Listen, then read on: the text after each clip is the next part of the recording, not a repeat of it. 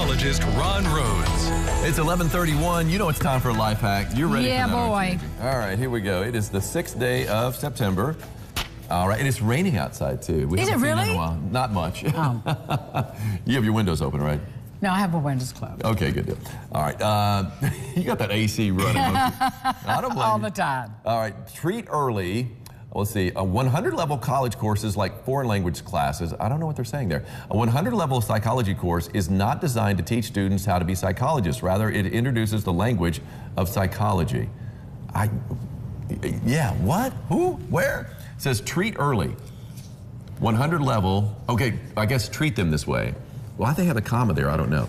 Anyway. That's ridiculous. That is one of the dumbest things I've ever that seen. doesn't even make any sense. They gave up. As foreign language classes, because it's just basically you're learning a new language, the language of psychology.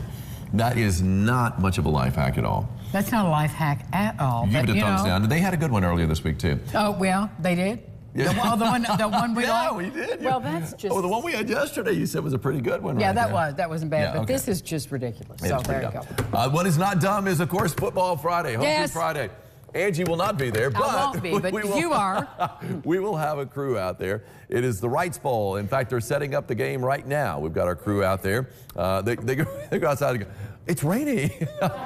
It's not raining at the bowl, though, but it was raining outside here. Anyway, it's going to be Wrights hosting Jasper. Always a good game. That's going to be at 6:30. If you can't make it out to the bowl, that's okay. We got tristatehomepage.com. Go to our website. We will be streaming the game. We've got the venerable and inimitable Walt Ferber, who is basically from the Jasper area, and we've got Warren Korf. They will be announcing the game, and Warren, of course, is from the Evansville area, so it should work out pretty well. It could be interesting to listen to them announce the game. All right, now let's take a look at what's going on. That's at 6:30. Right now, at 11:33, we've got a look at downtown Owensboro.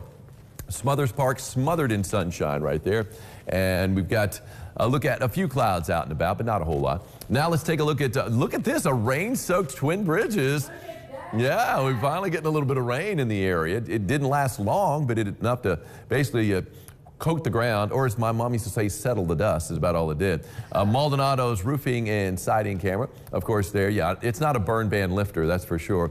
From the west side of Evansville, of course, nothing shaking there, just some sunshine. The rain was not there. Diamond Valley Federal Credit Union camera getting that shot. A few fair weather cumulus clouds over Central City, and as our look from our Austin Homes camera down there. And of course, downtown on top of Fifth Third Bank.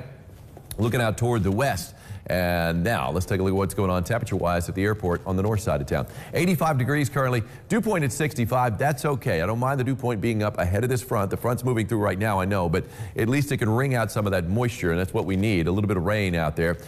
West wind at 6 miles an hour. That's going to be picking up, though. It's going to shift more to the north later on this afternoon on the backside of the front, 10 to 20 miles an hour, so it's going to be a pretty good breeze then, but yeah, not much of a wind out there right now. Temperature-wise, look at the cooler temperatures up to the northwest where the front is already pushed through. The front pretty much right along the Wabash right now. 78 in Fairfield, 77 degrees in Flora, 87 though ahead of the front in Henderson, 88 Calhoun and Owensboro, 89 Madisonville and Greenville. So we're going to have wide-ranging high temperatures. Our temperature is going to start to fall here in a little bit here in Evansville, so we might get another degree or two. I'm calling it 87 for a high, and then that air temperature is going to start to drop a little bit as the front moves through. 85 right now in Jasper. Dew point wise, I mean, we're all pretty much in the 60s. So yeah, we've got ourselves a 65 dew point right now. That's our dew point temperature anyway. So right there, it's borderline humid to tolerable. Like I said, I don't mind it a little bit humid because I know it's going to be less humid beginning tonight. And really for the next 7 days at least, that humidity is going to be way down. So even though we do get warmer next week, up to around 90 again, it's going to be almost like you're out there in Vegas or the desert Southwest. It'll be desert dry. There's that shower that moved through, and it's got some, a couple of pockets of heavy rain there. Let's go ahead and put this into motion. We saw it developing basically in Posey County right there in Point Township, and as it worked its way to the east, it ran right across Highway 41, basically south of Evansville, although, I mean, just north of the river there. Obviously, we saw that at the Twin Bridges right there. We saw a little bit of rain and the rain-soaked area, but now it's starting to truck on into eastern parts of Henderson County as it works its way toward Owensboro. That's it. I mean, we got two lonely little showers out there, although they are packaged with pretty heavy rain. Not noticing any lightning with that batch, though. So we take a look at the big picture. Now, we still have some showers upstate. in Illinois and Indiana. But again, the frontal boundary is pretty much right here along the Wabash. It's going to continue to work its way through the tri-state. As it does, we're going to start to see a few more showers and thunder showers firing up. Not expecting anything severe. Latest run on our future tracker is really kind of pumping up the amount of rain that we're going to be seeing as this front continues to move on through. Let's hope we see it. Unfortunately, this is the area of southwest Indiana that has all the burn bans, so we can use it. Now, obviously, Spencer County, we can still use some rain. Du Bois County also has a burn ban, so hopefully they get that rain right there, too. Owensboro does not.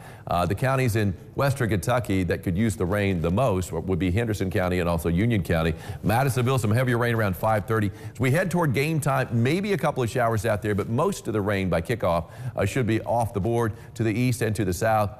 And then after that, maybe a few showers with another band of clouds moving in behind the front. And then we clear out, and we're really going to be cooling off as we head into the weekend. And the weekend's going to feel a lot like fall. 87 degrees for a high. And again, over the next hour or so, before that front moves through, that's going to be our high here in Evansville. Again, cooler highs to the north, got warmer highs down to the south, and in some places into the low 90s down along the western Kentucky Parkway before that front moves through. A few showers and thunder showers, nothing severe expected. Pretty good breeze kicking in. It's going to shift to the north on the back of the front at 10 to 20. 3-degree guarantee called for a high yesterday of 90. Got up to 93. That still works.